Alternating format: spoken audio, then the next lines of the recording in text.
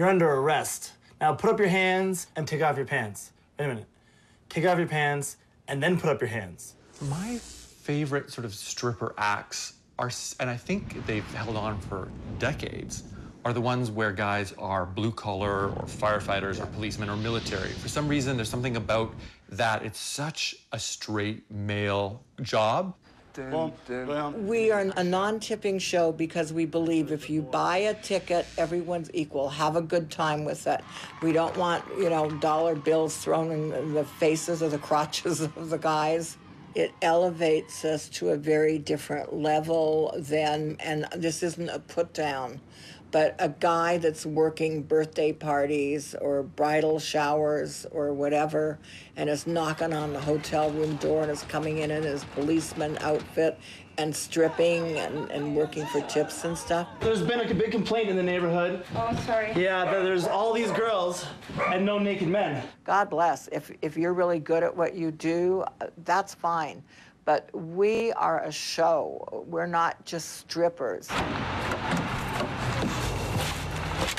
On to the next one. Ladies, I have one request tonight. Please touch me. It's that. Woo!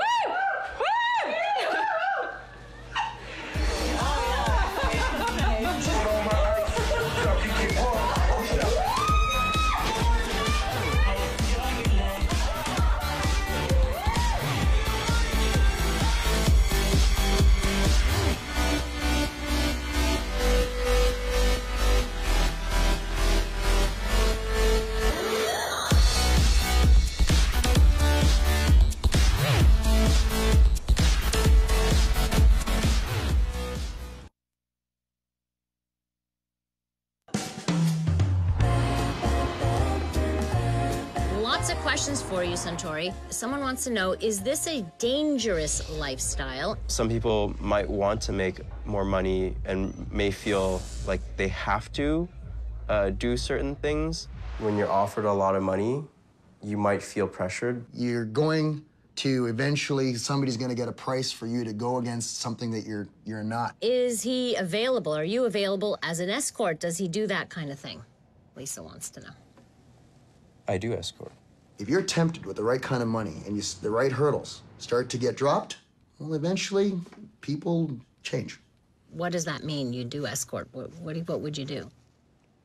Hang out with people, go to dinner, Like keep them company. like a real escort. You're not talking about, so do you do any sex stuff? What's your definition of a real escort? Because escorting is like, it could be prostitution. That's right. It's So just- what do getting you paid do? more. Every client wants something different. What do you do? Keep people company. Keep people company, Yes. literally. Yes. Some guys would want to just hug you. Some guys will want to touch you and try to, you know, touch your cock or suck you, or they ask if they could fuck you, or you could fuck them or suck them. I'll give you $500 for your G-string, and then it's $1,000 for the next thing. And the next thing, how the fuck did this happen? So you don't escort in the tradition, well, the prostitution side of things. I don't have sex with people. Anything else is fine. I'm like a starfish.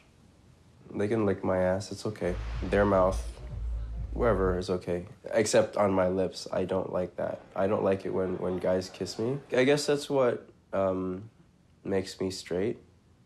There are actually people who escort without having sex. Wow, okay. Yeah, because like I found out you don't have to do that.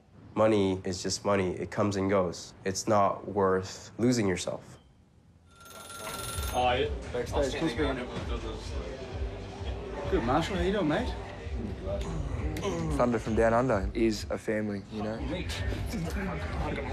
So if someone's upset or they're, you know, or they're angry or they're anything, they're great to help you get through things, you know. Hey, is this my hat? I think this is my. Yeah, no, that's mine. This is my hat, no? Yeah, there you go. What? Because I am the king. Woo! Everybody look at me. Yep. Hey, between the three of us, then the other guys are just fillers. You know They're what I mean? fucked. We go on, and then there's a couple of decent guys, But we have to get rid of the riffraff. hey, they take spots. We should have a meeting tonight, anyways, about guys wearing shirts on the floor and guys sitting with girls. I'd love to have that meeting because guys are sitting down for 2 or 3 fucking songs and they're not getting paid for it. And like, too many waiters are giving... And taking their shirts off? Too many waiters are doing lap dances. Yeah. Like, what the fuck? Like, we're the dancers, they should leave their shirts on, serve your fucking drinks. Waiters, shirts on, shooter guys, tank top, they can lift it up for a body shot. Just lift it up for a second, not like this whole thing. Dancers, shirts off. And I love Matt, but when he's the great white hope and he comes up with no chest, no stomach, he's running around like this. And his face is all red. It's gross. Yeah, it's not cool. We should get him working here. We should get some vodka. That's true. That's true. See you later, Cuban. Hello, vodka. Hello, vodka. I brought some weed, by the way. And I am. Well, yeah, I'm not doing that one. Okay, no problem. So let's do some weed. I'm probably not gonna do that one. You're probably not gonna do this way? No? No, I'm probably, maybe. Maybe? No turned into a yes real quick. Listen, I'm not taking any drugs tonight. Okay. Okay, done. I win. All right, let's go smoke a joint. Yeah, let's do that. But I've watched you come into your own at the club. You were there for a couple years as a waiter beforehand. So obviously he had to watch somebody. How many years were you So who do you think he watched? Gooch? Who do you think he watched? He's modeled himself after me a little bit. I'll admit, when I first started out, Josh, I looked up to you, but I surpassed you. Yeah, we should all know that I've set the mark for 20 years, bud. 20 years. I've been walking around looking like this. You haven't been. Out with the old and in with the new, baby. I don't know very many guys that have stripped for very long. It's always like, I'll do it for 6 months, a year, a couple years. I don't know. I've seen some strippers that are like my age stripping still, and it's kind of like, wow, he's still up there. There's no one better looking than me. There's no one can dance as good as me. No one's as sexy as me. All these people saying how sexy you are can really eat at someone's ego. You get bloated with all this ego. No one thrills the crowd. Dance better than you. I'm a way better dancer than you. First of all, you dance like you crazy. Hold on a second. You do a couple little moves like this. Look all freaky.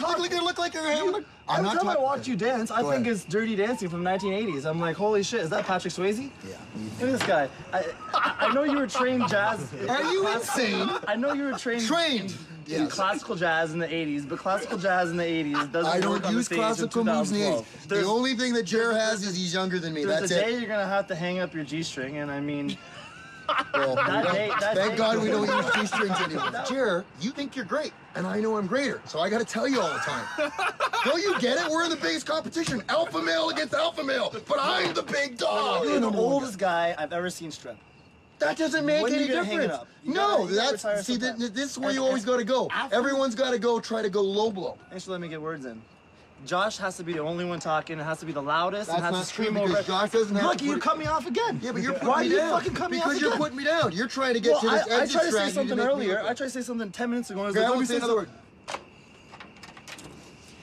Come on, Jared. What about some other stories? No, it's mostly all in fun. Mostly.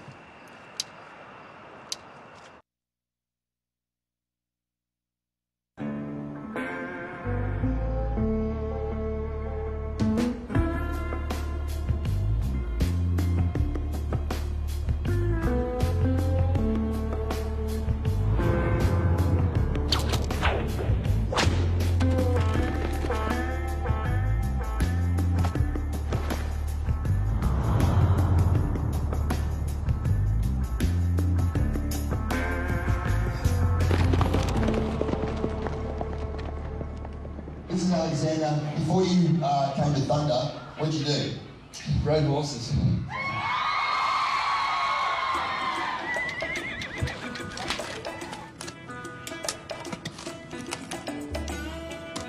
When I get back onto the farm and sort of out in the open and surrounded by horses and the type of people that are involved with horses, it feels a bit more like home. I think he's done this before.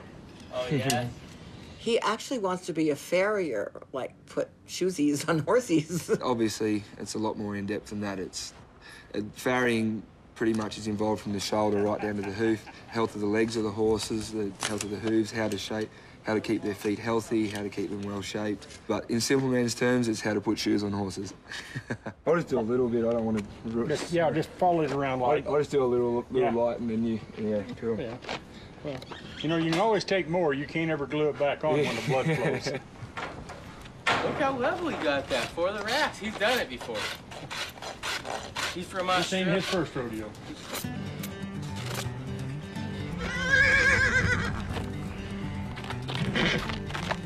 It feels good to get back to that sort of thing, you know, back to horses and back to those type of people.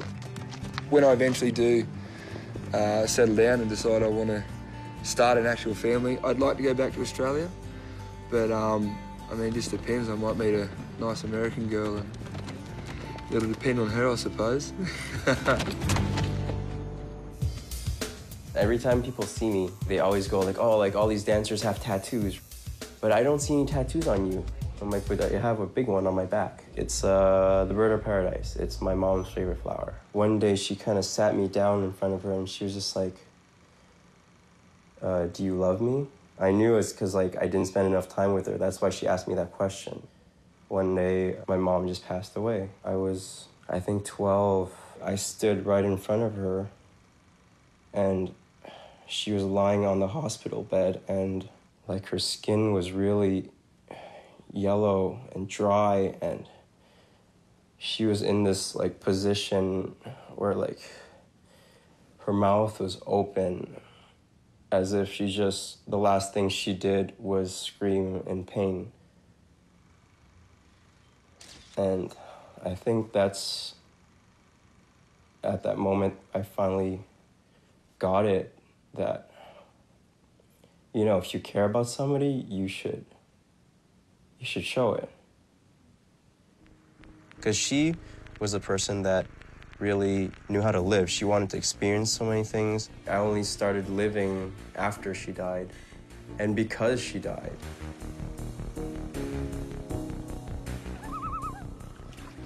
Wednesday night is my 30th birthday party. And it's gonna be epic. We're gonna be drinking, smoking joints, and it's gonna be a limo bus filled with 15 to 20 people, 70% female, 95% strippers. Stripper poles, girls are gonna be upside down, there's gonna be silicone everywhere. We get to the club and we have the VIP booked out just for us, bottle service, and we're gonna take over the place. Everywhere we go, our crew is all muscle guys and hot girls. Everywhere we go, we take over the club. We're the party.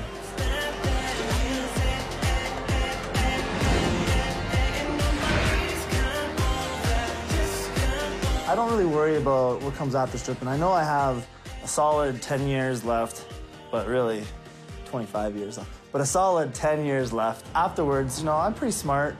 I want to open a business. I have the money to open a business now. I just don't have the motivation. You know, opening a business, you need to put your heart and soul and be there 7 days a week, at least for the first 2 years, for it to be a success. And I like too much my casual lifestyle right now.